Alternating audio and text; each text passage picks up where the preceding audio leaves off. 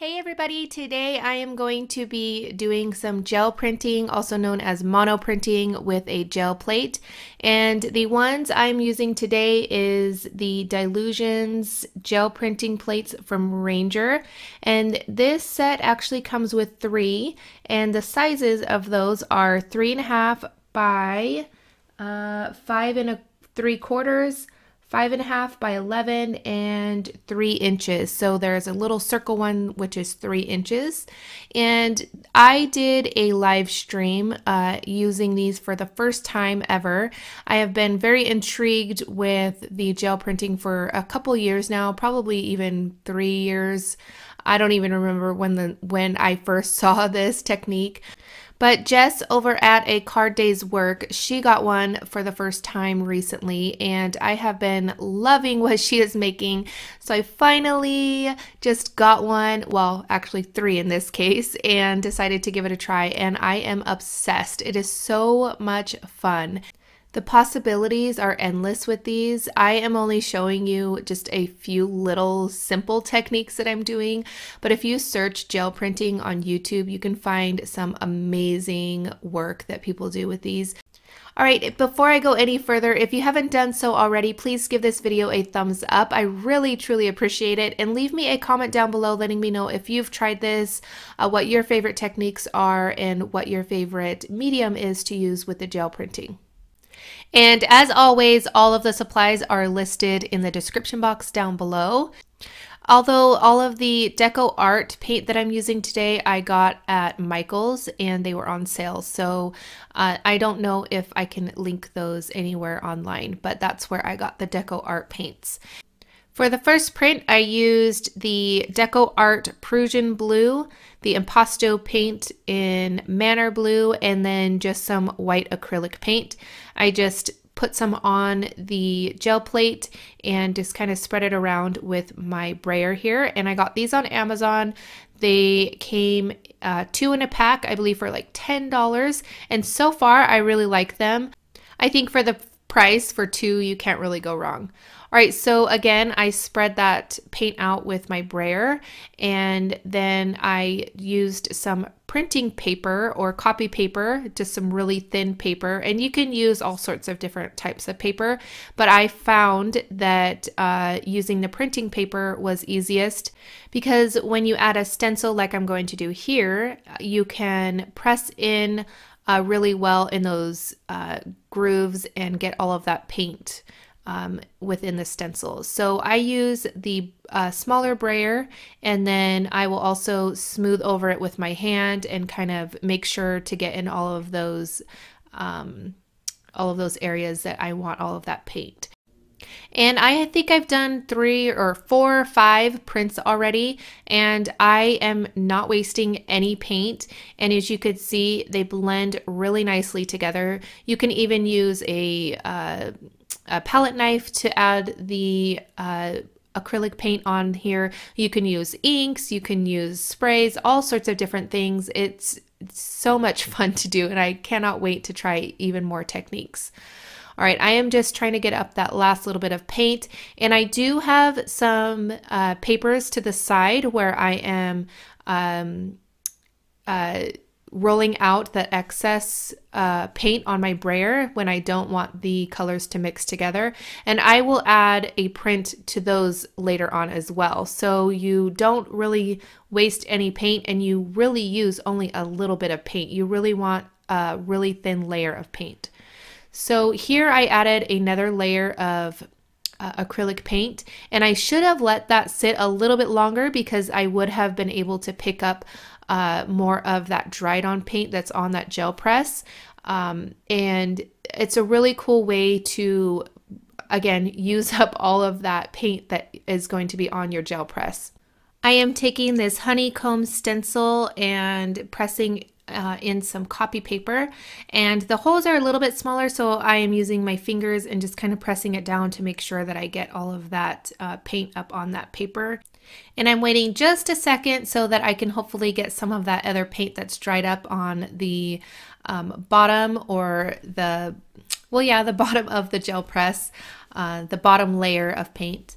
And here I'm just kind of picking up that excess just kind of playing around. And that's another, the dark one, the dark print that I did. And then I picked up all of that dried paint that I was hoping for to begin with. All right, so I am going to now put some white on here.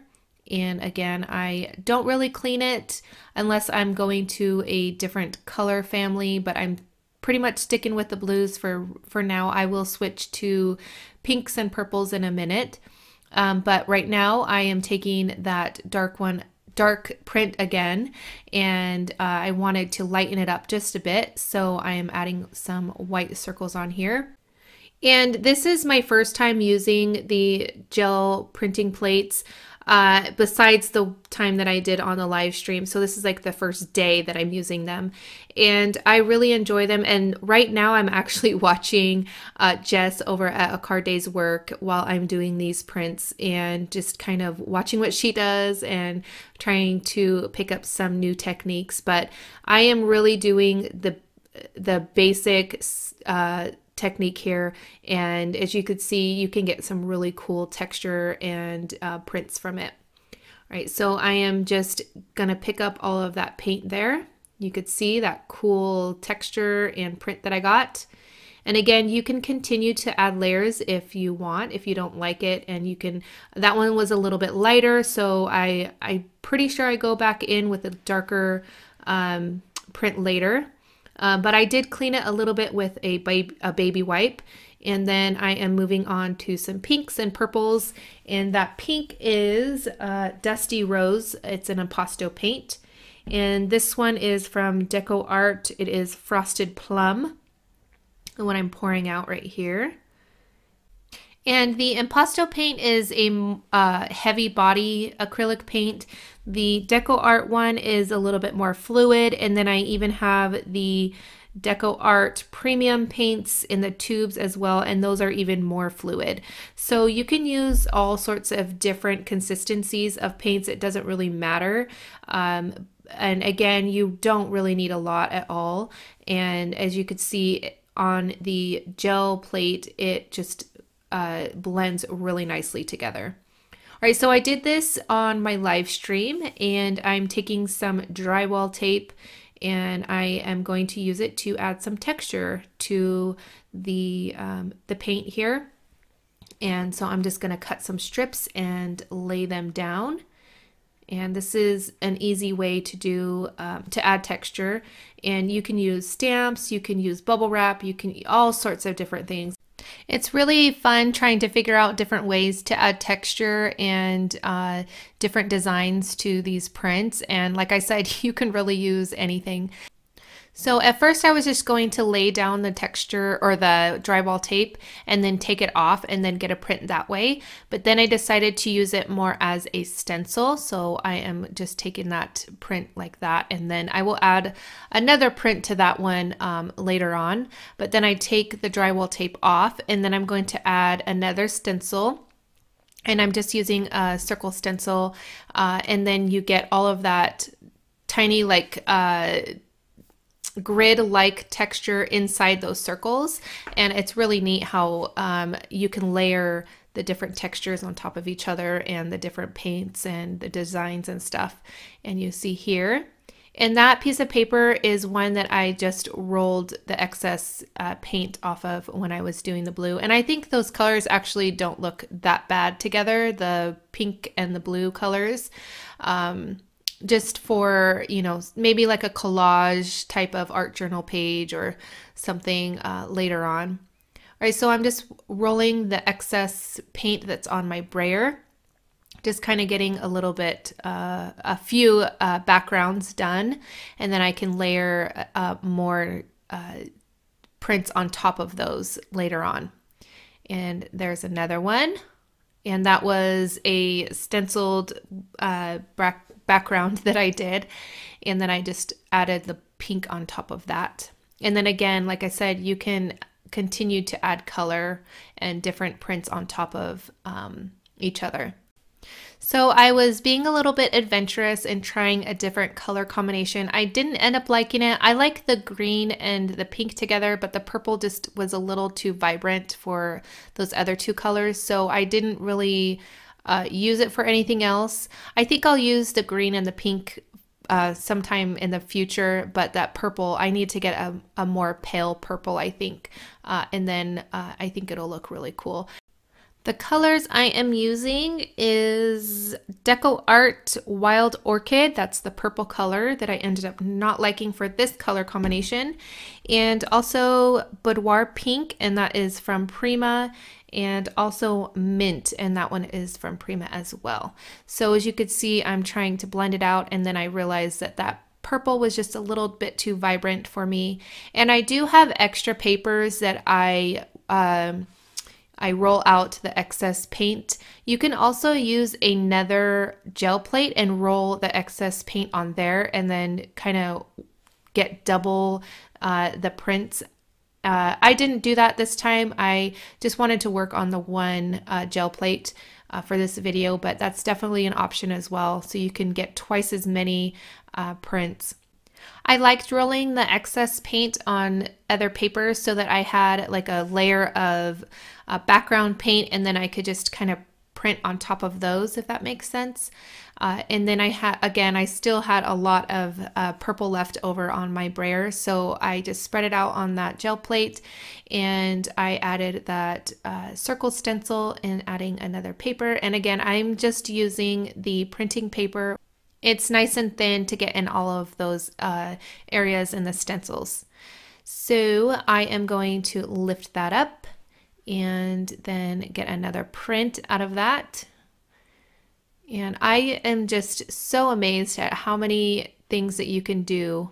So as you can see here, I added that to part of that color combination that I didn't care for too much. And I'm just showing you that that's what came off of that one.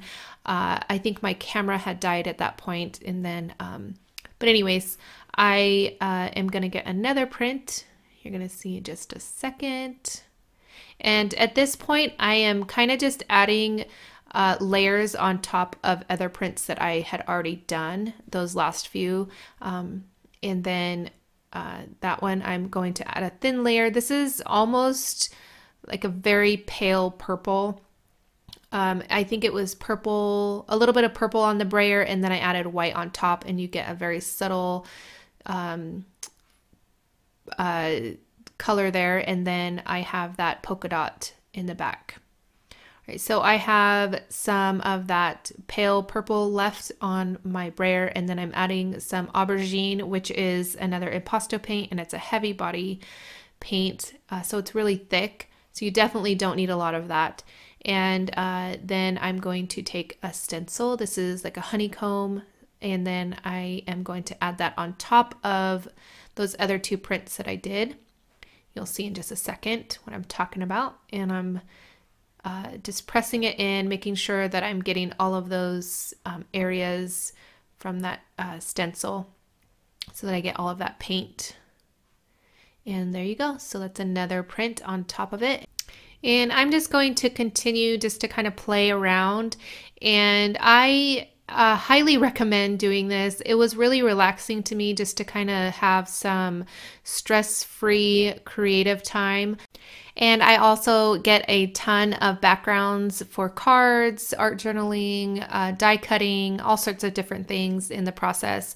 And it was really, like I said, it was just relaxing to me. So I highly recommend getting a gel press, or is it a gel printing plate? Gel printing plate.